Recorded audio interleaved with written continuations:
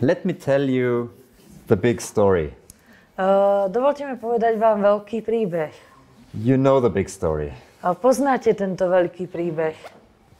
But maybe let's have it in a different light. Ale pozrieme sa na neho z iného svetla. So we have this fight. Máme tu tento boj.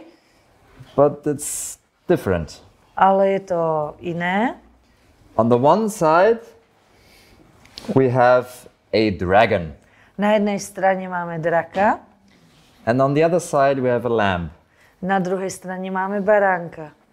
If we ask children who is going to win when they fight, keď sa spýtame detí, kto vyhrá, keď budú títo dvaja bojovať, probably the dragon will win. Tak pravdepodobne vyhrá drak. He's much bigger. On je predsa väčší. He's loud. On je hlučný. He spits fire. Šľahá plameň. He's strong. Je silný. There is no other animal that can kill it. Nie je žiadne iné zviera, ktoré by ho mohlo zabiť. And then there's a lamb. A potom tu máme baránka. That lamb doesn't even cry when it's killed. Baránok ani len nevysloví hlásku, keď je zabitý. What kind of contest? Čo je toto za súťaž? These two people don't look like that. Títo dvaja ľudia takto nevyzerajú. Actually, like we have heard this day already, they can look very similar. Tak ako sme už dneska počuli, oni môžu vypadať veľmi podobne. But the dragon and the sheep and the lamb are what their character looks like. Ale drak a aj baránok sú takí, aký je ich charakter. On the one side we have Na jednej strane máme and on the other side we have some kind of other power. A na druhej strane máme nejakú inú moc. It is actually quite fascinating that this contest has been taken so long. Je fascinujúce, že táto súťaž prebieha už tak dlho. The children would say the dragon wins and that's the end. Deti by povedali, drak vyhrá a koniec príbehu. But no, we still have the contest. It's still open. Nie, my stále máme túto súťaž, je to stále otvorené. In Revelation 17, the whole story starts with Babylon. V Zjevení 17 celý príbeh začína s Babylonom. Because the dragon is not so pretty. Pretože drak to nevyzerá až tak pekne. He really likes dressing up. On sa rád prezlieka. And he takes some beautiful clothes and he just dresses up. On si vezme nejaké pekné oblečenie a proste sa ohákne. Yeah, maybe some gold. Niečo zlatého. Maybe some blue. Niečo modrého. I'm Babylon. Povie si, ja som Babylon. Okay, let's fight against the lamb. OK, poďme bojovať proti baránkovi. Let's go to Jerusalem and take everybody captive. Poďme do Jeruzalema a všetkých zajmime. But even though he could destroy quite a lot, ale aj napriek tomu, že toho mohol veľa zničiť, he could not overcome Shadrach, Meshach and Abednego. Nemohol poraziť Sadracha, Mezacha a Abednega. Well, he was successful a little bit. On bol trochu úspešný. Okay, Babylon is finished. Takže Babylon skončil. Let's take some new clothes. Vezmime si nejaké nové oblečenie. We were too soft as Babylon. Boli sme príliš jemní ako Babylon. We took actually people to our country. Vzali sme tých ľudí do našej zeme. Why don't we just kill everybody? Prečo sme všetkých nepozabíjali? So, Medo-Persia. Tak prichádzame do Perzia. And it's no gold anymore. Už to nie je zlato. It's more je to už také practical. Je to už také tvrdšie. And Revelation actually tells us, I think it was Revelation or it was Daniel, to that animal, to that beast, eat a lot of flesh, eat a lot of meat. A bude Zjevenie alebo Daniel, neviem teraz presne, hovorí tej šelme, tej ríši jedz veľa mesa. It's almost like pure aggression. Like, je to skoro ako čistá agresia. like Medo-Persia are two big bodyguards, you know, just killing everybody. Médská a perská ríša sú ako dvaja veľkí bodyguardi, ktorí prídu a všetkých zabijú. But there was still in Medo-Persia lambs. Ale v Medoperskej ríši stále boli jahňatá. The dragon couldn't conquer the lamb. Drak nemohol poraziť baránka. There were still people that had the same power as that lamb. Boli tam stále ľudia, ktorí mali rovnakú silu ako ten baránok. Okay, new strategy. Tak poďme na to, nová stratégia. How about speed? Čo tak rýchlosť? Okay, well, let's put on some Greek clothes. Oblečme si nejaké grécke oblečenie. And let's go as fast as lightning. A poďme rýchlo ako blesk. To east, to west, to north, to south. Na východ, západ, sever, juh. And just conquer everybody. A porazme každého. So, I'm now your boss. Takže ja som teraz váš šéf. You do as I say. A budete robiť, čo vám poviem.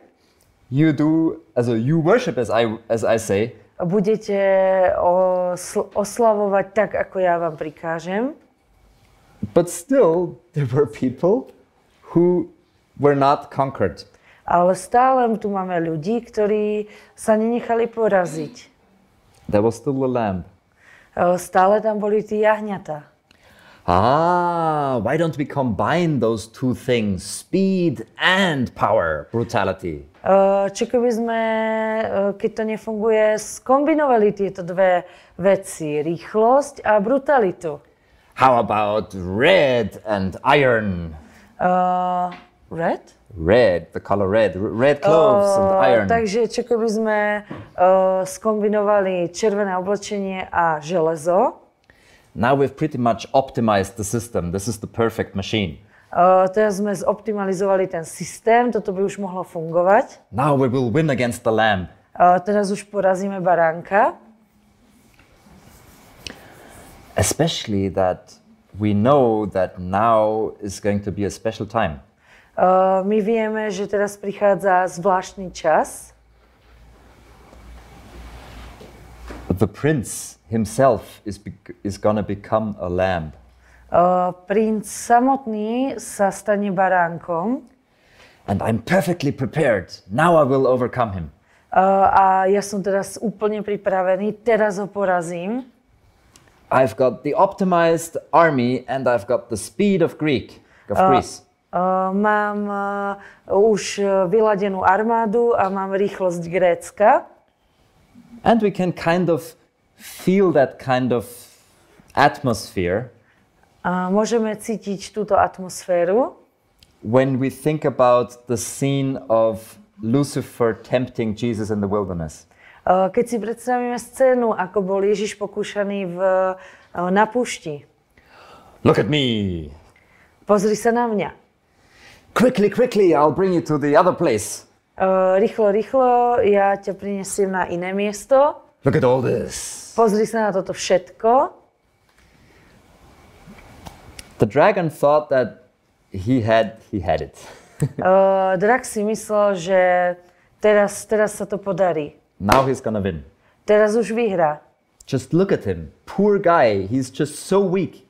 Pozri sa na neho, ten chudák. Pozri, aký je slabý. Where is his power anyway? Kde je jeho moc?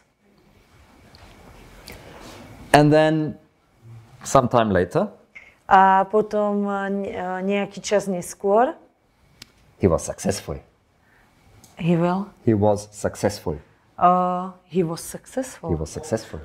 Bol úspešný. He killed him. Zabil ho. Well, yes. He got about 1 day to celebrate his success. Mal až jeden deň na to, aby oslávil svoj úspech. Actually, we would say 1 day, the Jews would say 3 days. My teraz hovoríme jeden deň, ale pravda hovorí, že sú to 3 dni. So from Friday night till Sunday morning. Od piatka večera do nedele rána. That's how long he celebrated. To je tak dlho, ako on oslavoval. And suddenly the lamb was back with more power. A náhle to jahňa je späť a má ešte väčšiu moc.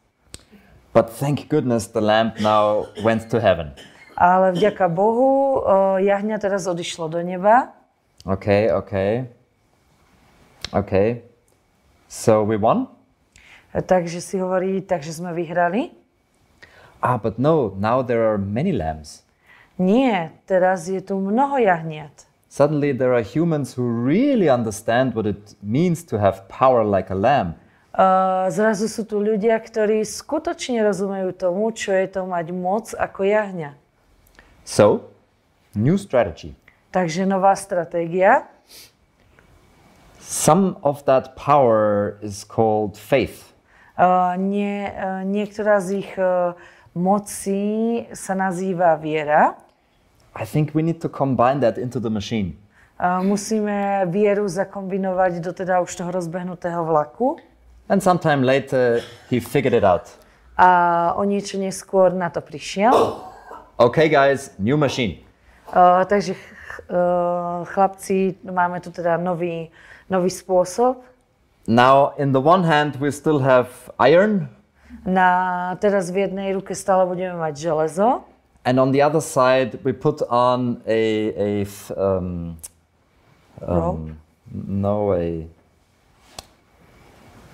skin of a lamb.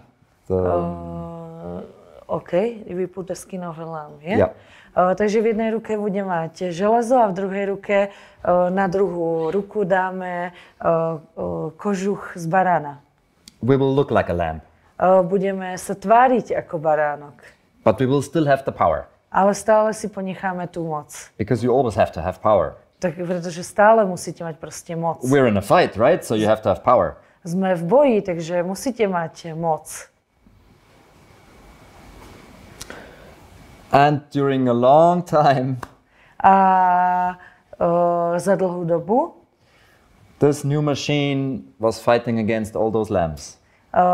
Tento nový systém bojoval proti týmto všetkým baránkom. And the more it killed, the more came. A čím viac zabil, tým viac nových pribudlo. Okay, new system. Takže to nefunguje, takže máme tu nový systém. No machine. Už to nebude nejaký rozbehnutý nejaký vlak. Let's just put it out of the way. Dajme to stranou. And let's just say everything is good. A tak teraz len povedzme, všetko je v poriadku.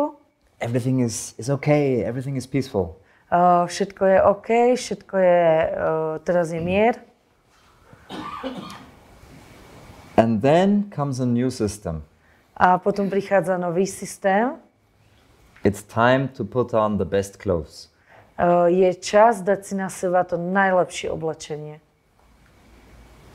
It's basically what we've talked about all day.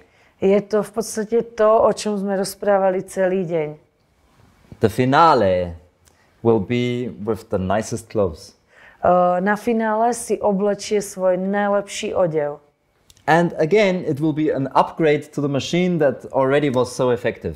A bude to len upgrade toho, čo doteraz už bolo tak efektívne. That machine in that time was 2 parts, iron and looking like a sheep. To, čo v tom čase používal, malo 2 časti, železo a tú kožu baránka. We're going to recycle that. My to zrecyklujeme. But we're going to make it one better. A urobíme to o jednu úroveň lepšie. Because we're going to show the world just how beautiful we are. Aby sme ukázali svetu, aký sme nádherní. It's going to be a 3-part machine. Takže tento nový systém bude mať 3 časti.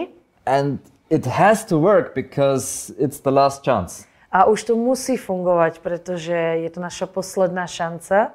Time is running out. Čas uteká. Already too many people understand the lamb. Už príliš mnoho ľudí rozumie baránkovi. Too many people already understand the power. Príliš mnoho ľudí už rozumie tej moci. It didn't work for long to keep away the word. Nefungovalo to dosť dlho, to, že sme sa snažili schovávať Božie slovo. It didn't work for long to take away the life of these lambs. Netrvalo dosť dlho, nepomohlo to, že sme brali životy týchto jahniat. So now we will fight with miracles and beauty. Teraz budeme bojovať so zázrakmi a s nádherou. But still, this machine of the dragon will be only very short time. Ale tento nový systém draka bude fungovať len veľmi krátky čas. And the lamb will come and win against the machine. A baránok príde a porazí tento systém. And the lamb will strip the dragon naked. Baránok strhne z diabla jeho odev. And everybody will see the naked dragon. A každý uvidí toho nahého draka. And just how ugly he is. A uvidí, aký je hnusný. And the lamb will win. A baránok vyhrá. But the lamb does not use power to kill him immediately. Ale baránok nepoužije svoju moc, aby ho hneď zabil. Actually, he does something quite interesting. Vlastne to, čo urobí, je celkom zaujímavé. The dragon thought he is all powerful. Drak si myslel, že on má všetku moc. And now he has the chance to see. A teraz je šanca to vidieť. On a world that is void, empty. Vo svete, ktorý je prázdny. With nothing built up, everything destroyed, all the elements just bare. Nič už není postavené, všetky, čo bolo, je zničené, je to proste pusté. Right in the beginning, in the book Genesis, chapter 1, presne na začiatku v prvej knihe Mojžišovej, prvej kapitole, we read about the earth that's empty. Čítame o zemi, ktorá je prázdna. And the Spirit of God hovering over the waters. A Duch Boží sa vznášal nad vodami. And then God creates. A do toho náhle Boh vytvoril. The dragon now has the same chance. Drak teraz má rovnakú šancu. Here is your empty planet. Tu je tvoja prázdna planéta. Make something if you can. Urob z nej niečo, pokiaľ môžeš. You want to be God? Chceš byť Bohom? Please. Prosím. And even then the story is not finished yet. A tam náš príbeh stále nekončí. Because the dragon plays a lot with secret and with lies and intrigue. Pretože život draka s tajomstvami, intrigami a klamstvami. But the lamb never does that. Ale baránok také nič nikdy nerobí. The lamb always plays with complete transparency. Baránok vždy všetko robí transparentne. And so the last scene when the devil and the dragon is really finished. A posledná scéna, kedy baránok a drak skutočne to končí, is when Jesus comes to this planet, the lamb comes to this planet. Je, kedy Ježíš, baránok, prichádza na túto planetu with all the small lambs that have followed him. so všetkými tými malými jahniatkami, ktoré ho nasledovali. And everybody ever alive is there in the same place. A všetci živí sú tam v tom momente na jednom mieste. And it's time for cinema. A je čas pre kino. It's quite funny how Ellen White describes this scene. Je to veľmi zábavné, ako Ellen Whiteová popisuje túto scénu. There were no cinemas in her time. Neboli žiadne kiná v jej čase. But she describes it very clearly like a big cinema. Ale ona to tam popisuje veľmi jasne ako kino. In the sky, in front of everybody, there will be big picture and everybody will see the whole story. Na nebi bude, všetko sa prehrá ako obrázok a každý uvidí jeho príbeh. And everybody will see his own part in that story. A každý uvidí jeho časť v tom celom príbehu. And everybody will see, including the demons and Lucifer. A každý to uvidí, vrátane démonov a Lucifera. Wow, that's fair. Oni nakoniec povedia wow, ale tak to je teda fair. And that is actually when the lamb wins. A to je to, kedy baránok vyhrá. We humans, we like to solve our problems in a different way. My ľudia, my radi riešime svoje problémy iným spôsobom. Even as followers of Jesus, we find it difficult to understand and use the power of the Lamb. Aj my ako následovníci Ježiša Krista máme problémy rozumieť, čo je to nasledovať život Ježiša Krista. And that is why it takes some time. A preto to trvá nejakú dobu. But the lamb will win when everybody understands. Ale baránok vyhrá až vtedy, keď už to každý bude chápať. Revelation 17. Zjevenie 17. kapitola. So the angel, as we've already read, Anjel, ako sme už čítali, shows this picture of this prostitute. Ukazuje obrázok tejto prostitútky. And it's quite interesting that verse 3 says, the angel took me in spirit into the wilderness. A je zaujímavé, že vo verši 3 čítame, že ma odniesol duch do pustiny. And as Adventists, we think like, oh yeah, wilderness, that's the 1260 years and that's the Middle Ages. A my adventisti si hneď myslíme, pustina, to je 2600 rokov a to je vlastne stredovek. But there are some differences here that show us that this might also be a different wilderness. Ale sú tu trošku rozdiely, ktoré nám môžu ukazovať, že je to trošku iná pustina. What we are thinking about is Revelation 12. To, čo máme na mysli, je Zjavenie 12. There we have the 1260 days. Tam máme tých 2600 dní. And we have also 10 horns, but 3 of them are replaced by a small horn.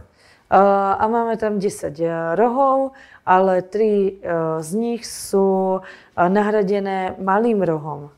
And it is a very clear repetition of history that we know. A je tu také jasné opakovanie histórie, tak ako ju poznáme.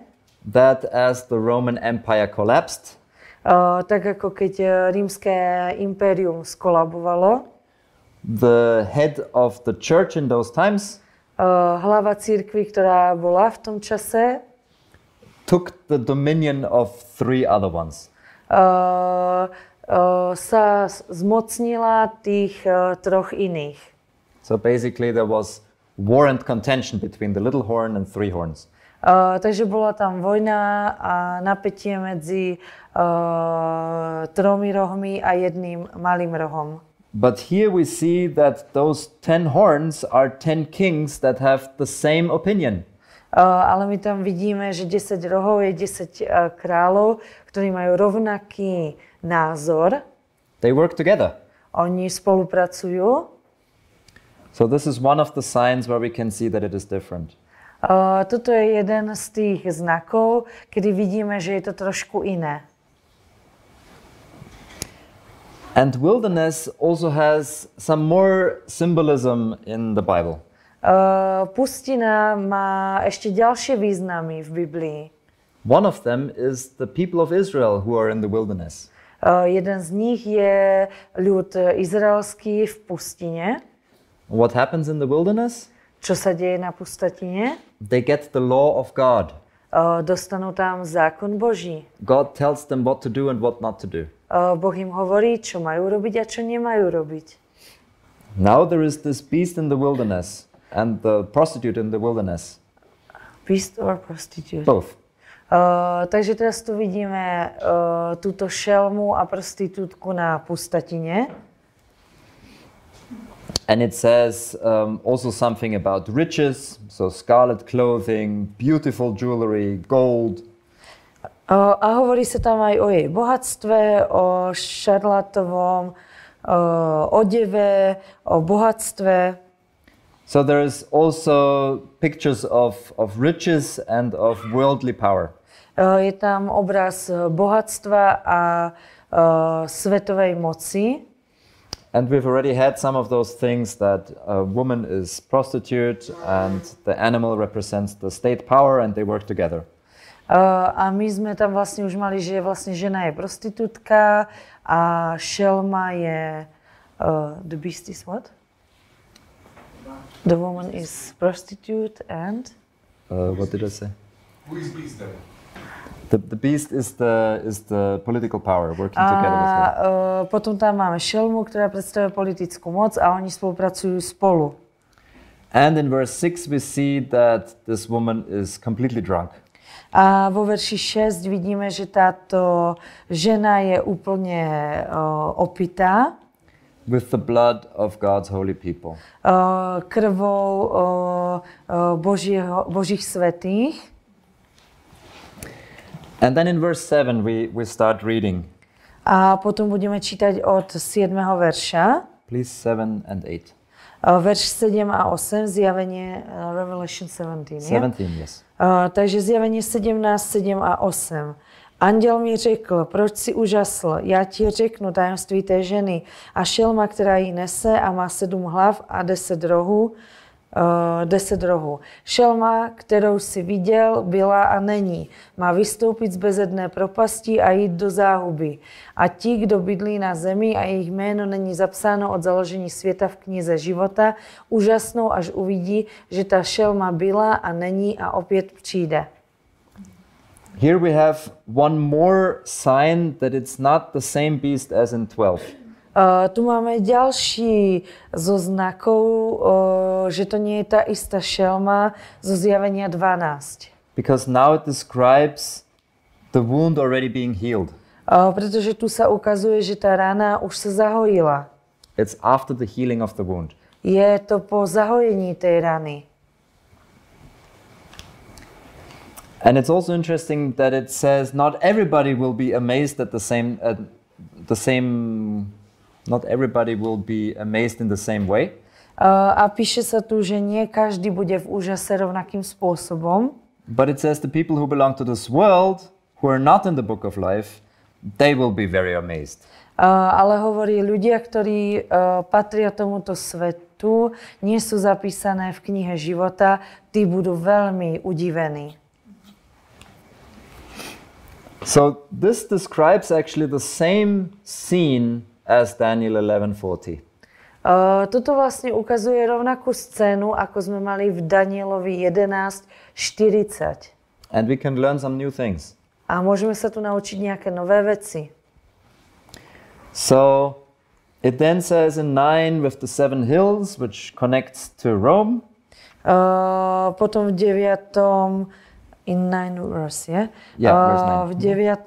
verši máme 7 hôr, čož nás spája s Rímom. But also 7 kings. A máme tu aj 7 kráľov. 5 have fallen, the 6th now reigns, and the 7th is yet to come, but his reign will be brief. 10. verš, 5 jich padlo, jeden je, další ještě nepřišel a až přijde, musí zůstat jen nakrátko. Oh, and yes, there is an 8th king, verse 11. The scarlet beast that was, but is no longer, is the 8th king. 11. verš, a šelma, která byla a není, je tím 8. Je z těch 7 a jde do záhuby. He is like the other 7, and he too is headed for destruction.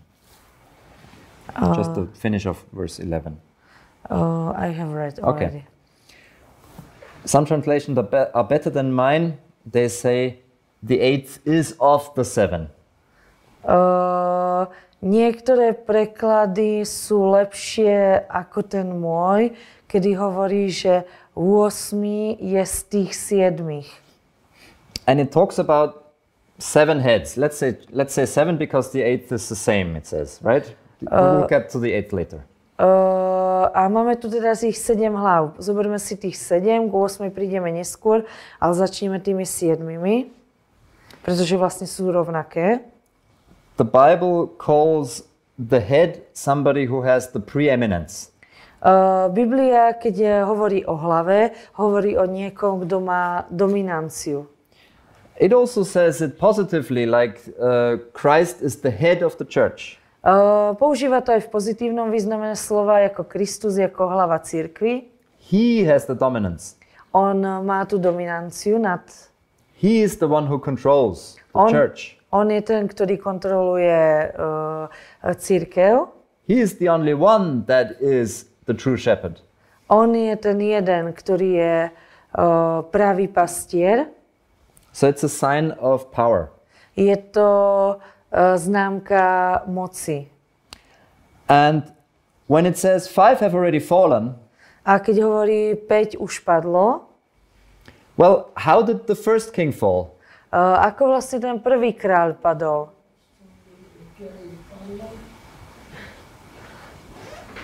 Ako prvý,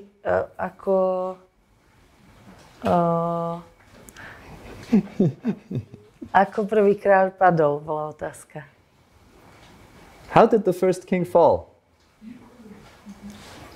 To bylo tou francouzskou revolucí, Wasn't it French Revolution? No. Nie, francúzskou revolúciu tu bolo povedané. The first head, the first one that had the dominance. Ako prvá hlava, ktorá mala dominanciu, padla? Yes, but how did it fall? Ako padlo Babylon? Because of the second head. Pretože prišla druhá hlava. So first is the first head, then comes the second head and the first one dies. Najprv je prvá hlava, potom prichádza druhá hlava a tým pádom prvá padá. And then comes the third head, which basically destroys the second head. A potom prichádza tretia hlava a tá zničí druhú hlavu. And the third and the fourth head destroys the third head. A prichádza štvrtá a tá zničí tretiu hlavu. So there's always just one head. Vždy tu máme len jednu hlavu. Sometimes we confuse this a little bit. Niekedy to tu popletieme. But there's always just one. Vždy je tu ale iba jedna. Babylon, Medo-Persia, Greece, Rome. Babylon, Medo-Perzia, Grécko, Rím. Oh, that's 4. To máme 4. So who's 5? Kto je 5? Vatican. Vatikán. And they have all fallen. A oni všetky padli. The 6th now is, it says. Takže 6. teraz je, čo to hovorí? Revolúcia francúzska. Yeah, French the Revolution. rule of reason. Prichádza vláda rozumu. But the text is very short about the 6th that is. It almost doesn't care. Ale Biblia len veľmi málo hovorí o tej 6. Ako keby ju to vôbec ani nezaujímalo. The one that is really interesting is number 7.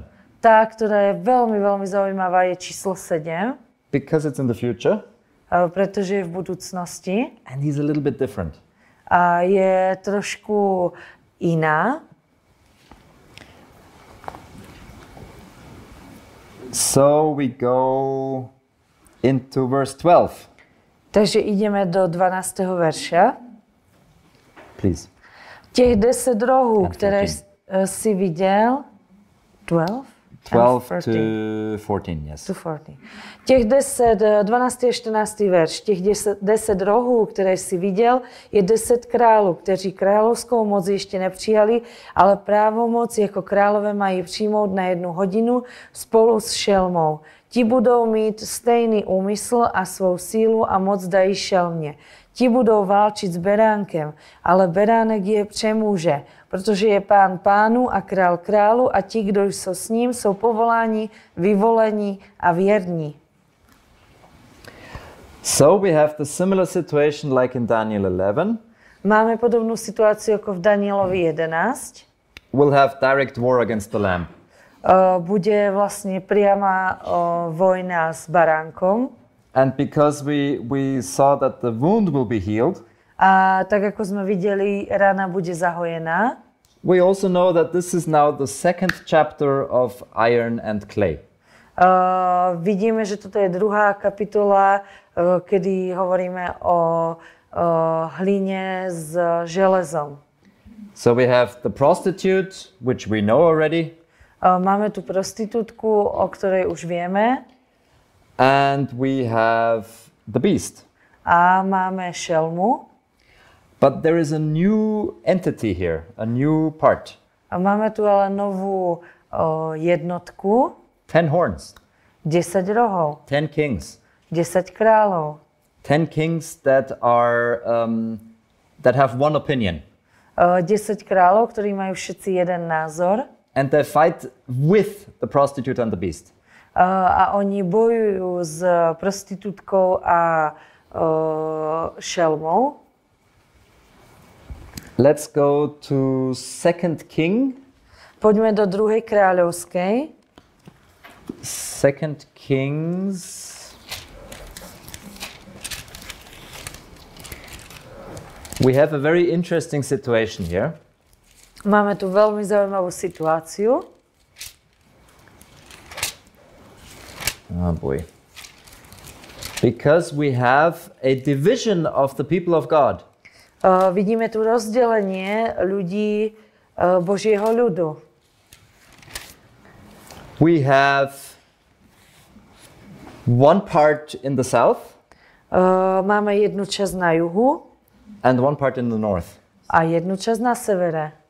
We have one king and basically just one tribe in the south.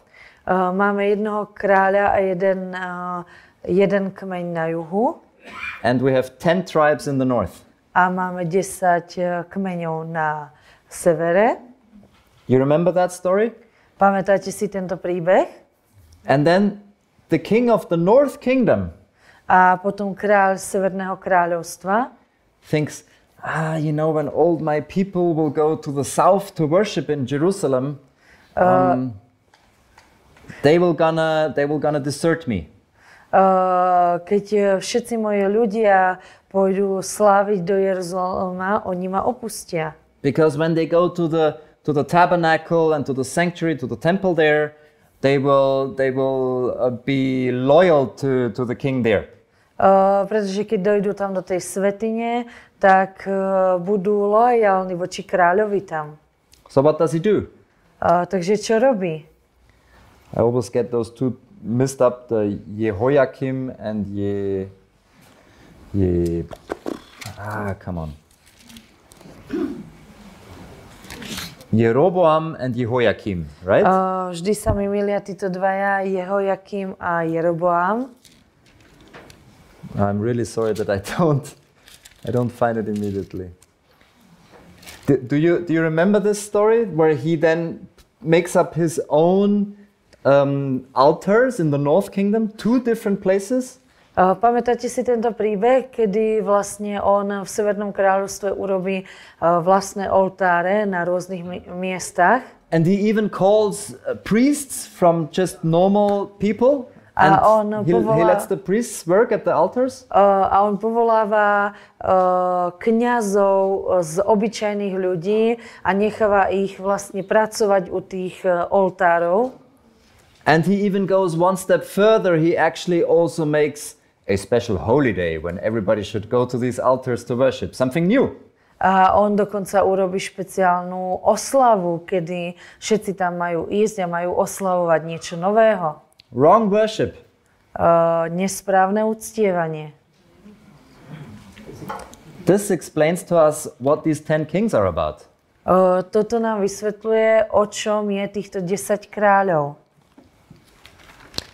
When we are in Revelation, I already heard on one of your comments about America. Keď sme v Zjevení, tak ja už som počul z tých vašich komentárov, kedy ste spomenuli Ameriku. Yes, it's in chapter 13. Je to v kapitole 13. The beast of the earth. Šelma zo zeme. That looks like a lamb, but speaks like a dragon. Vypadá ako baránok, ale rozpráva ako drak. And we say that is America. A my hovoríme, že je to Amerika.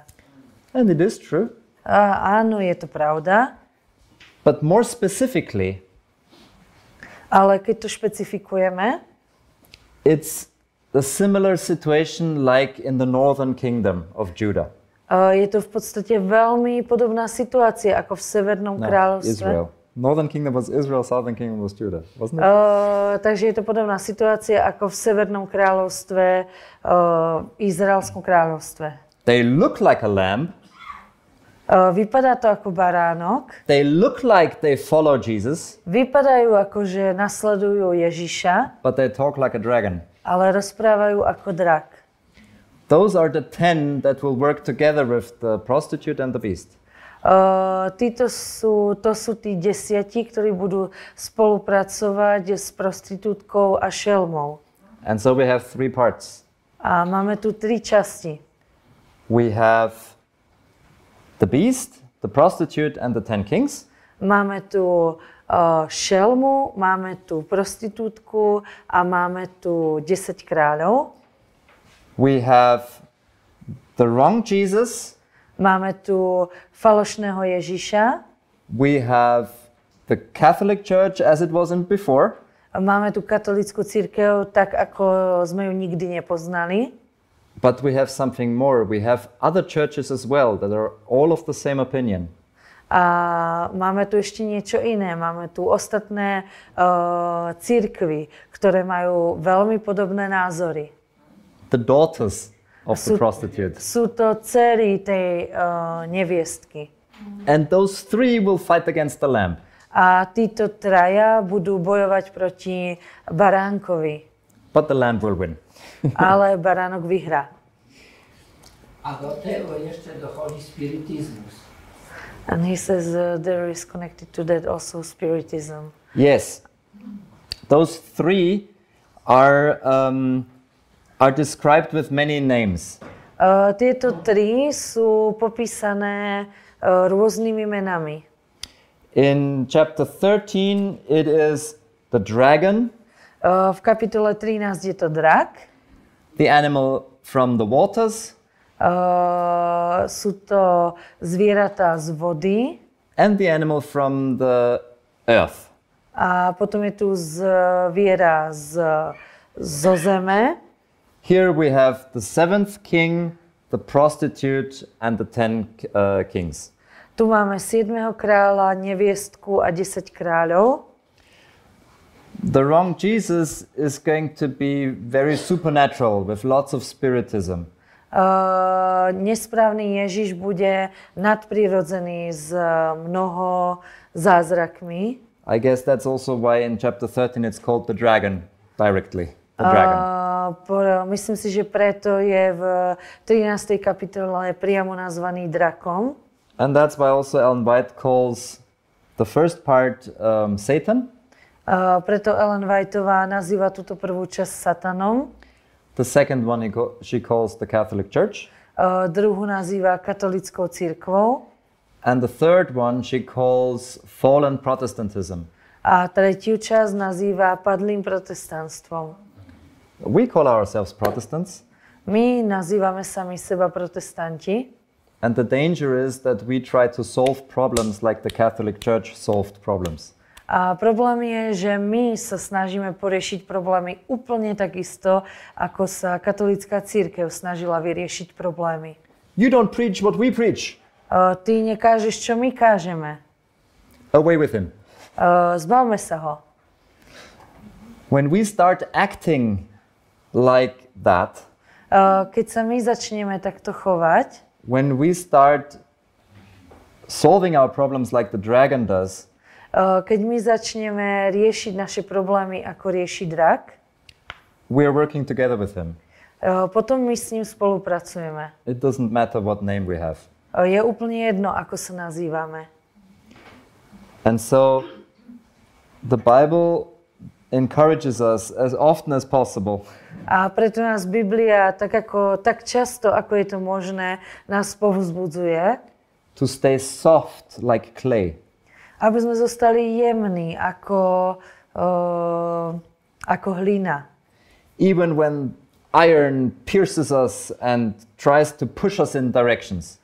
Aj keď prichádza železo a snaží sa nás dotlačiť do nejakého smeru. And yes, sometimes even God uses iron to shape us. A áno, aj Pán Boh niekedy používa železo, aby nás formoval. But when we stay soft and malleable, we show the world the true power of the Lamb. Ale keď zostaneme jemní, tak až tak ukážeme skutočnú silu baránka. And I want to finish with this one picture. A ja chcem skončiť s týmto jedným obrazom. What happens when it gets hot? Čo sa stane, keď sa oteplí? What happens with metal when it gets hot? Čo sa stane so železom, keď, Like really, really hot. keď je strašne vysoká teplota? Melt. It gets soft. Zmekne. What happens with clay when it gets really hot? A čo sa stane s hlinou, keď je veľmi vysoká teplota? Strong. Stvrdne. Je pevná. The fire of the time of trouble Oheň doby súženia will show where the real power is. ukáže, kde je skutočná moc. Amen. Amen.